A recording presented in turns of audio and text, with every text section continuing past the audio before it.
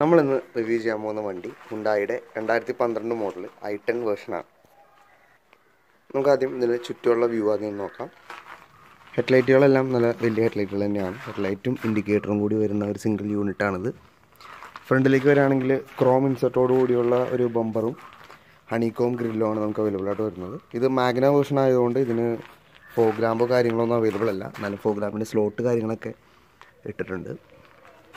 ഇനി വശങ്ങളിലേക്ക് വരുമ്പോൾ നമുക്ക് 10 സ്പോക്കിൻ്റെ അലോയ് അല്ല, സാധാരണ വീൽ കപ്പാണ് വരുന്നത്.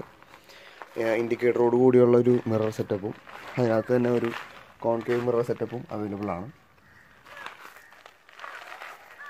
അത് കഴിഞ്ഞ് പിന്നെ നമ്മൾ പുറകുവശത്തേക്ക് വരുമ്പോൾ മാഗ്ന എന്നുള്ളൊരു ഇൻസേർട്ടും 1.2 cc 1200 cc ഒരു ഇൻസേർട്ടും നമുക്ക് പിന്നെ വരുന്നത് ബാക്ക് സെൻസർ വിത്ത് ക്യാമറ, അതൊക്കെ അഡീഷണൽ സെറ്റപ്പുകളാണ്. ഡിക്കി ഓപ്പൺ ആക്കുന്നതിൻ്റെ അവിടെ നമുക്കൊരു ക്രോം ഇൻസേർട്ട് കാര്യങ്ങളൊക്കെ വരുന്നുണ്ട്. i10 എന്നുള്ളൊരു ബാഡ്ജും കാര്യങ്ങളൊക്കെയാണ് ബാക്കിൽ വരുന്നത്. വളരെ നീറ്റായിട്ടുള്ളൊരു റിഫ്ലക്ടർ സെറ്റപ്പാണ് താഴത്ത് കാണുന്നത്. സൈഡിലേക്ക് വരുമ്പോൾ വേറെ വ്യത്യാസങ്ങളൊന്നുമില്ല. ക്രോം ഇൻസേർട്ടുകളോ കാര്യങ്ങളോ ഇല്ലാത്ത ഡോർ നോബും കാര്യങ്ങളൊക്കെയാണ്. പിന്നെ നമുക്ക് വരുന്നത് റൂഫ് റെയിൽ വരുന്നുണ്ട് വിൻഡോസിന്. ഇതൊരു ആൻറ്റീന സെറ്റപ്പാണ് വരുന്നത്. ഉള്ളിലേക്ക് കിടക്കുകയാണെങ്കിൽ നമുക്ക് കാണാൻ കഴിയുന്നത് ഒരു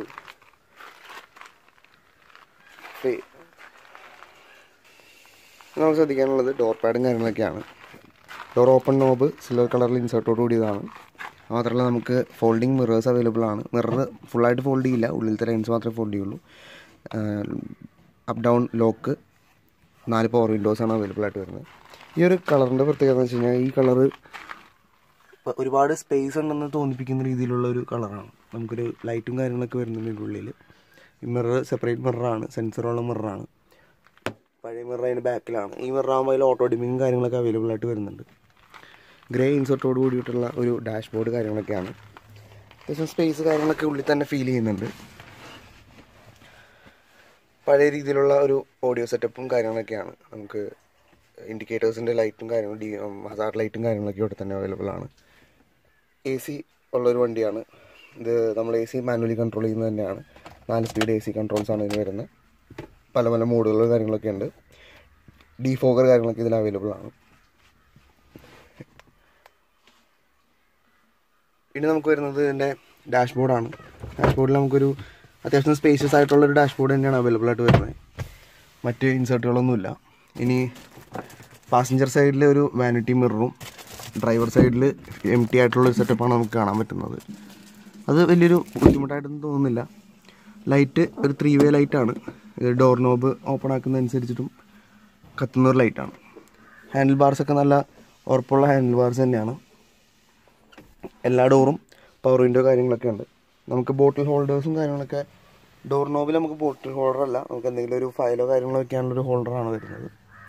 നമുക്ക് ഇവിടെ വരുമ്പോൾ നമുക്ക് ഇവിടെ ഒരു സ്റ്റോറേജ് സ്പേസ് ഉണ്ട്, ഇവിടെ ഒരു സ്പേസ് ഉണ്ട്.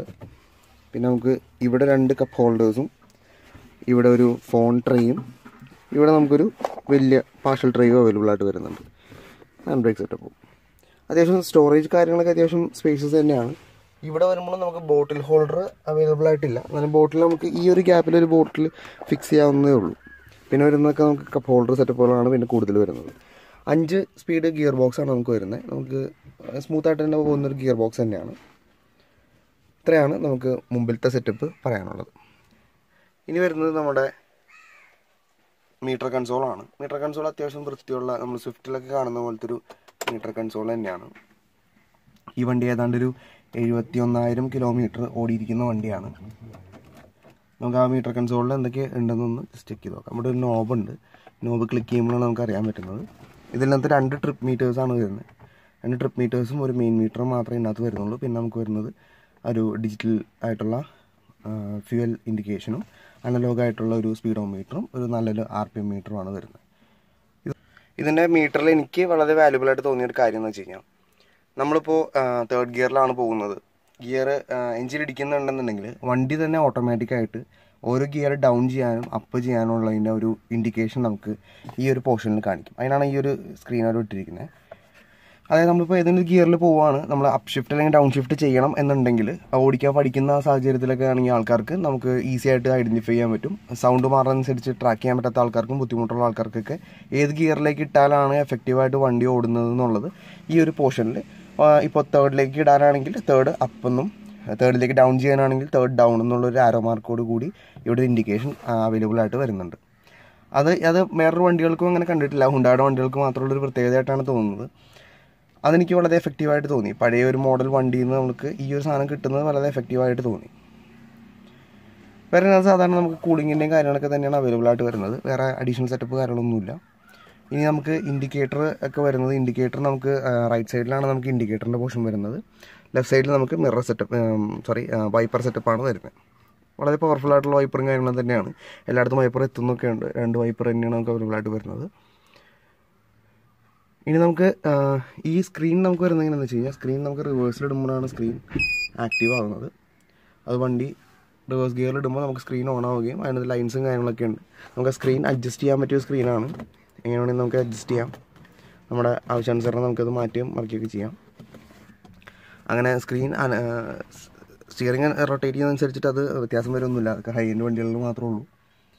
ഓട്ടോമാറ്റിക് ആയിരുന്നെങ്കിൽ കുറച്ചും കൂടി എഫക്റ്റീവ് ആയിരിക്കും എന്നാണ് എനിക്ക് തോന്നുന്നത്. മാനുവൽ മോശമൊന്നുമല്ല, മാനുവൽ നല്ല പെർഫോമൻസ് നമുക്ക് തരുന്നുണ്ട്. നമുക്ക് ലൈറ്റിൻ്റെ അഡ്ജസ്റ്റ്മെൻറ്റ് നമുക്ക് 4 റോ ആയിട്ടാണ് നമുക്ക് അവൈലബിൾ ആയിട്ടുള്ളത്. 0 തൊട്ട് 3 വരെ നമുക്ക് ഇതിൻ്റെ സൈസ് വേരി ചെയ്യാവുന്നതാണ്. വേറെ ഒന്നും നമുക്ക് അഡീഷണൽ സെറ്റപ്പ് ചെയ്യാനുള്ളതിൻ്റെ ഇതാണ്. സ്വിച്ചും കാര്യങ്ങളൊക്കെ ഇട്ടിട്ടുണ്ട്. വെൻറ്റുകളൊക്കെ നല്ല പ്രോപ്പറായിട്ട് വർക്ക് ചെയ്യുന്ന വെൻറ്റുകൾ തന്നെയാണ്. AC ഇട്ട് കഴിയുമ്പോൾ പെട്ടെന്ന് തന്നെ കൂളിംഗ് ആവുന്നൊരു അവസ്ഥ നമുക്ക് ഫീൽ ചെയ്യുന്നുണ്ട്. മിറർ നമുക്ക് പഴയ മിററിൻ്റെ ബാക്കിലുണ്ട്. ഈ മിറർ ഓട്ടോ ഡിമിങ് മിറർ അല്ല, എന്നാലും ഇത് നമുക്ക് ഈ നോബ് വെച്ച് കൺട്രോൾ ചെയ്ത് 2012 വണ്ടിയല്ലേ. നമുക്കിതിൻ്റെ ബാക്ക് എങ്ങനെയുണ്ടെന്ന് നോക്കാം. ബാക്കിലേക്ക് വരുമ്പോൾ നമ്മളിപ്പോൾ seat minimum maximum leg room സ്പേസിലാണ് ഇട്ടിരിക്കുന്നത്.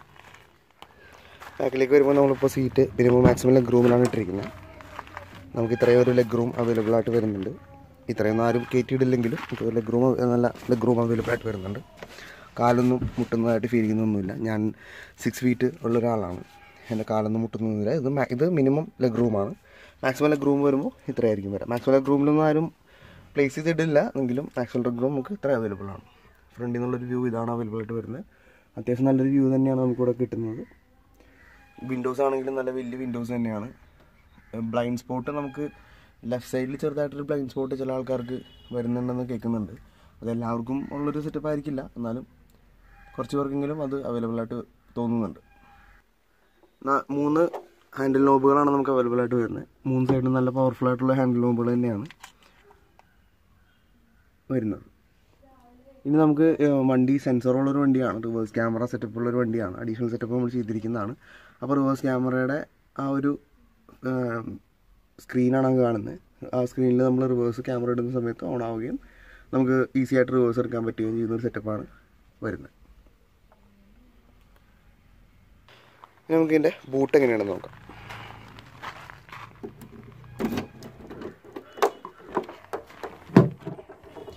അത്യാവശ്യം നല്ലൊരു ബൂട്ട് സ്പേസ് തന്നെയാണ് നമുക്ക് അവൈലബിൾ ആയിട്ട് വരുന്നത്. നമുക്ക് ഒരു 3-4 ബാഗും കാര്യങ്ങളൊക്കെ വെക്കാവുന്നതായിട്ടുള്ള ഒരു ബൂട്ട് സ്പേസാണ്. ഈ ട്രേ നമുക്ക് ലിഫ്റ്റ് ചെയ്യാവുന്ന ട്രേ തന്നെയാണ്. ഇതിൽ ഹുണ്ടായുടെ ഈ സെറ്റപ്പിനകത്തുള്ള ഈ കിറ്റിനകത്തുള്ള സെറ്റപ്പ് എന്ന് വെച്ച് കഴിഞ്ഞാൽ നമുക്കത് ഒട്ടിച്ച് വയ്ക്കുന്ന രീതിയിലുള്ളൊരു സെറ്റപ്പാണ്. അപ്പോൾ നമുക്കിത് വെച്ച് കഴിഞ്ഞാൽ അത് സ്റ്റിക്കായിട്ടിരിക്കുകയും നമ്മളിത് തുറക്കുമ്പോൾ മാത്രമേ വരുന്നുള്ളൂ. ഇത് മാഗ്ന വേർഷൻ ആയതുകൊണ്ട് തന്നെ ബാക്കിൽ ഹെഡ് റെസ്റ്റും കാര്യങ്ങളൊന്നും അവൈലബിൾ അല്ല. നമുക്ക് വേണമെന്നുണ്ടെങ്കിൽ സെപ്പറേറ്റ് ചെയ്യാവുന്നുള്ളൂ. ഡിക്കി നമുക്ക് ഇത് പുള്ളി ചെയ്ത് കഴിഞ്ഞാൽ നമുക്ക് അത്യാവശ്യം നല്ലൊരു സ്പേസാണ് കിട്ടുന്നത്. ആ ഫ്രണ്ട് സീറ്റിൻ്റെ അവിടം വരെ നമുക്ക് പുള്ളി ചെയ്ത് വയ്ക്കാം. അങ്ങനത്തെ ഒരു സ്പേസും കാര്യങ്ങളൊക്കെ അവൈലബിൾ ആണ്. ഇതാണ് ഇതിൻ്റെ ഒരു ഓപ്പണിംഗ് സെറ്റപ്പ്.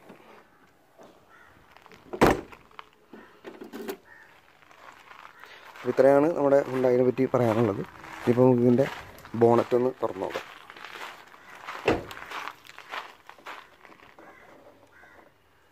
അതിൻ്റെ ഒരു ബോണറ്റ് സെറ്റപ്പാണ് ഈ കാണുന്നത്. ഇത് 1.2 സിലിണ്ടർ എഞ്ചിൻ, 4 സിലിണ്ടർ എഞ്ചിനാണ്. ഇത് നമുക്ക് 78.9 bhp ആണ് വരുന്നത്. നമ്മൾ ആകെ ചെയ്തിരിക്കുന്നത് പഴയ സെറ്റപ്പിൽ നിന്ന് ആകെ ചെയ്തിരിക്കുന്നത് പുതിയൊരു ബാറ്ററിയാണ് വെച്ചിരിക്കുന്നത്. ആ സോണിക്കിൻ്റെ ബാറ്ററിയാണ് വെച്ചിരിക്കുന്നത്. അത് ബാറ്ററി ഒരു 70,000 കിലോമീറ്റർ അപ്പോൾ ബാറ്ററി പോയിട്ടുണ്ട്. അപ്പോൾ അത് നമ്മൾ ചേഞ്ച് ചെയ്തിട്ടുണ്ട്. അത്യാവശ്യം നല്ല പവറും കാര്യങ്ങളുള്ള എഞ്ചിൻ തന്നെയാണ്. 1.2 79 bhp എന്ന് പറയുമ്പോൾ ഇപ്പോൾ ഇറങ്ങുന്ന പുതിയ വണ്ടികളുടെ സെയിം CC അന്ന് മാഗ്ന നമുക്കിത് ഇറക്കിയിട്ടുണ്ട്. ഇത്രയാണ് ഇതിൻ്റെ എൻജിൻ സൈഡ് വരുന്നത്. ഇനി നമുക്കിതിൻ്റെ ബാക്കിലെ സെൻസർ കാര്യങ്ങൾ പറയുകയാണെങ്കിൽ മാരുതി സുസുക്കിയിൽ വരുന്ന സെയിം സെൻസറാണ് നമുക്ക് ഇതിനകത്ത് വരുന്നത്. ഈ ക്യാമറ നമ്മൾ സെപ്പറേറ്റ് വെച്ചിരിക്കുന്നതാണ്. സെൻസർ നമുക്കൊരു 3000 രൂപ റേഞ്ചിൽ നമുക്ക് നല്ല സെൻസേഴ്സ് അവൈലബിൾ ആയിട്ട് വരും. ആ സെൻസർ സെറ്റപ്പിനകത്ത് നമുക്ക് വരുന്നത് ഈ 4 സെൻസേഴ്സും പിന്നെ ഇവിടെ ഈ മിററിൻ്റെ മുകളിൽ വെച്ചിരിക്കുന്ന രീതിയിലുള്ള ഒരു പൈക്കോമീറ്ററാണ്. അത് നമുക്ക് ഡിസ്റ്റൻസ് എത്രയാണെന്ന് വെച്ച് കഴിഞ്ഞാൽ കാൽക്കുലേറ്റ് ചെയ്യാനുള്ളൊരു സ്പേസാണ് അത് തരുന്നത്. പിന്നെ നമുക്ക് മിറേഴ്സിലേക്ക് വരുമ്പോൾ മിറേഴ്സിൽ നമുക്ക് അഡീഷണലി സെപ്പറേറ്റ് മിററാണ് വെച്ചിരിക്കുന്നത്. അതിന് നമുക്കൊരു കോൺകേവ് സെറ്റപ്പ് അവൈലബിൾ ആയിട്ട് വരുന്നുണ്ട്. ഒരു കോൺകേവ് മിറർ നമുക്ക് ഡിസ്റ്റൻസിൽ പെട്ടെന്ന് കാണാൻ വേണ്ടിയിട്ടൊരു കോൺകേവ് മിററാണ് വരുന്നത്. ഇത് 4 ഡിസ്ക് ബ്രേക്ക് വരുന്ന ഫ്രണ്ട് ബാക്ക് ഡിസ്ക് ബ്രേക്ക് വരുന്ന മോഡലാണ്. 10 സ്പോക്കിൻ്റെ വീലാണ്. ഇത്രയാണ് നമുക്ക് ഈ പോർഷനിൽ നിന്ന് പറയാനുള്ളത്. നമുക്കൊരു സെക്കൻഡ് ഹാൻഡ് വണ്ടി മേടിക്കുന്ന രീതിയിലുള്ള ആൾക്കാർക്കൊക്കെ നോക്കാവുന്ന ഒരു വണ്ടിയാണിത്. കാരണം അത്യാവശ്യം നല്ല പെർഫോമൻസും കാര്യങ്ങളൊക്കെ വണ്ടി തരുന്നുണ്ട്. 1.2 79 bhp എന്ന് പറയുമ്പോൾ നല്ല പവറും ഡെലിവറി കാര്യങ്ങളൊക്കെ ഉണ്ട്. ഇനി ഇതിൻ്റെ ഒരു മൈലേജ് സ്പെസിഫിക്കേഷനാണ് പറയാനുള്ളത്. അതായത് AC ഇല്ലാതെ ഓടിക്കുകയാണെങ്കിൽ നമുക്കൊരു 17 കിട്ടുന്ന മൈലേജ്. AC ഇട്ട് ഓടിക്കുകയാണെങ്കിൽ നമുക്കൊരു 15 14 15 ആയിരിക്കും മൈലേജ് കിട്ടുക. അതുമാത്രമാണ് ഇതിൻ്റെ ഒരു മേജർ ഡ്രോബാക്ക് എന്ന് പറയാനുള്ളത്. അതർവൈസ് ഇത് 70,000 കിലോമീറ്റർ ഓടിയിട്ടും പ്രശ്നങ്ങളൊന്നും ഇല്ലാത്ത രീതിയിലുള്ളൊരു വണ്ടി തന്നെയാണ്. അപ്പോൾ വീഡിയോ എല്ലാവർക്കും ഇഷ്ടമായെന്ന് വിചാരിക്കുന്നു. ഇനിയും കുറച്ചും കൂടി നല്ല വണ്ടികളൊക്കെ റിവ്യൂ ചെയ്യണമെന്നുണ്ട്. നമ്മുടെ ആദ്യത്തെ വീഡിയോ ആണത്. ഇഷ്ടപ്പെട്ടെങ്കിൽ എല്ലാവരും ഒരു ലൈക്ക് അടിക്കുക. എന്തെങ്കിലും പോരായ്മകളൊക്കെ ഉണ്ടെങ്കിൽ കമൻറ്റ് സെക്ഷനിലൊന്ന് പറയുക. അടുത്ത ഏതെങ്കിലും വണ്ടി ഇതുപോലെ സെക്കൻഡ് ഹാൻഡ് വണ്ടികൾ റിവ്യൂ ചെയ്യണമെന്നുണ്ടെങ്കിൽ ഒന്ന് കമൻറ്റ് ബോക്സിലൊന്ന് പേരിട്ടാൽ മതി. മാക്സിമം നമ്മൾ ട്രൈ ചെയ്ത് നോക്കാം.